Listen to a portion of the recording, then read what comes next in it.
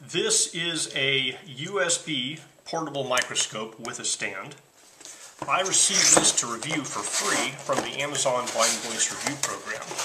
If you wanted to buy this, it would cost you $30. Now, I was not paid for my review, and so my opinions are my own.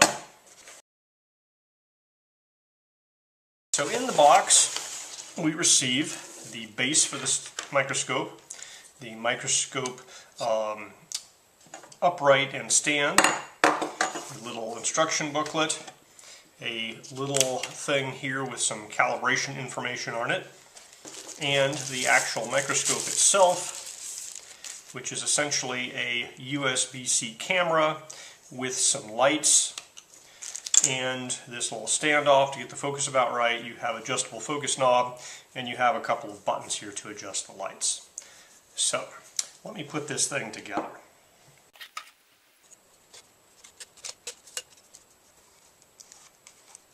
So the stand can be adjusted by sliding this up and down, and then for fine adjustment you have this little rack and pinion gear right here.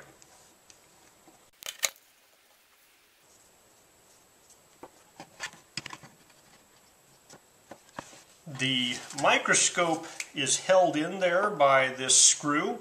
It doesn't really perfectly fit. It doesn't snap in place. There's nothing that perfectly just matches up. It's just a ring that fits around the microscope, and then this guy tightens down. So you get a USB-A to C cable here.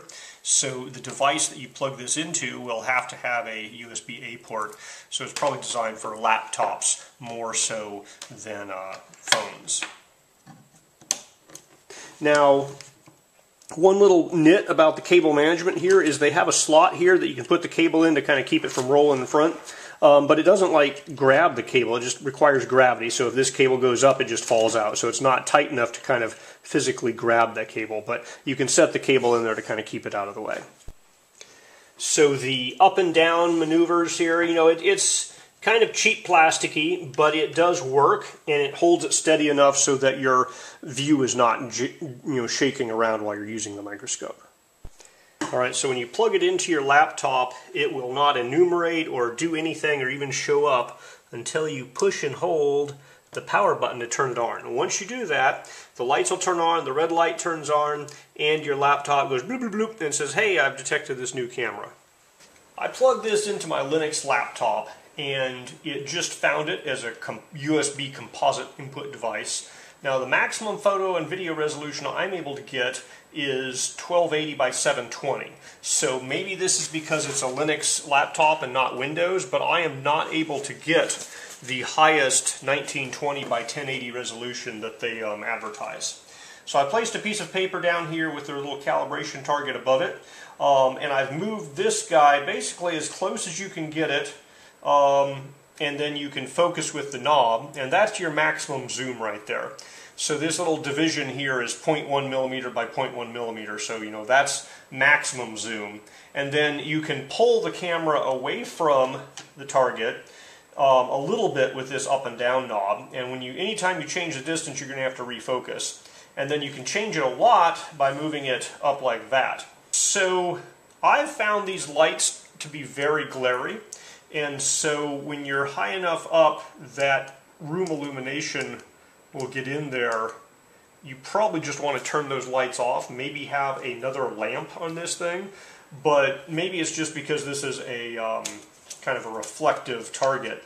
But this target, those lights, as soon as you turn those lights on, they kind of glare and reflect off this thing and kind of ruin your image. So in Windows, you just go to the Microsoft Store and you search for UniLab and get that, and it's designed for UVC microscopes. Okay, using Windows 11, I'm able to get the full 1920 by 1080 resolution, and I'm really liking the UniLab software here because you can set the calibration here and say, hey, I want to calibrate this guy using the provided ruler. You can say, okay, well, there's 1 millimeter, 2 millimeters, 2.5 millimeters. So say this is about 2.3 millimeters. You type in 2.3 millimeters, hit OK, and now it has these measurement marks here. And so you can measure things with this microscope as long as you don't change the height of the microscope. If you do that, you're going to have to recalibrate it. So you can see here between that guy and this guy is a 0.5 millimeter, and it's pretty darn close. May not be exact, but it's pretty darn close. So now you can go in and measure things like these grids here are supposed to be 1/10 of a millimeter divisions. And if we kind of line this thing up, we can say, okay, well there's 1, 2, 3, 4, 5 1/10 of a millimeter divisions is 0.5 millimeters. And then we can measure other things, like if we want to do a line from here to here, and it will say, okay, there is 1.5 blah blah blah millimeters. So here I've moved the microscope as high as it can possibly get with this stand. And when I'm calibrating, instead of being 2-point-something millimeters, we have 10, 11, 12, 13, 14.5 millimeters.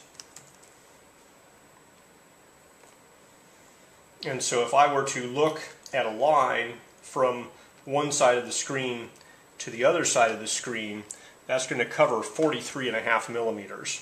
Or if I did a vertical line, that's covering 24.5 millimeters.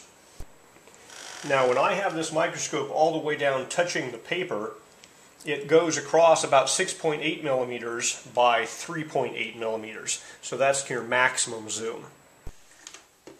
Now also, the camera itself has an outside diameter of 1.252, 1.250, so it might be a little bit of a tight fit, but it is possible to get this into a telescope eyepiece position for a 1.25 telescope eyepiece, possibly also a microscope eyepiece position.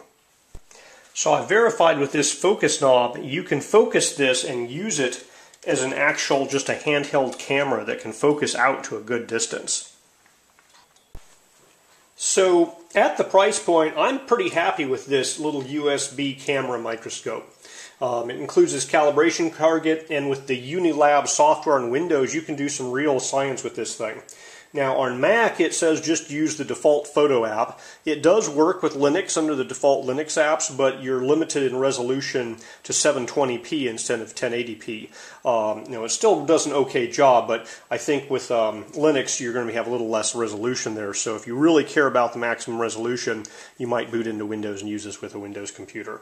It does not have an opening to have light come in through the bottom of a sample, so you're not going to be doing transmission through a sample. But other than that, as a little student microscope, it does require a computer, obviously, so you have to have a computer lab or a computer to use this guy. But assuming you have that, it works really well.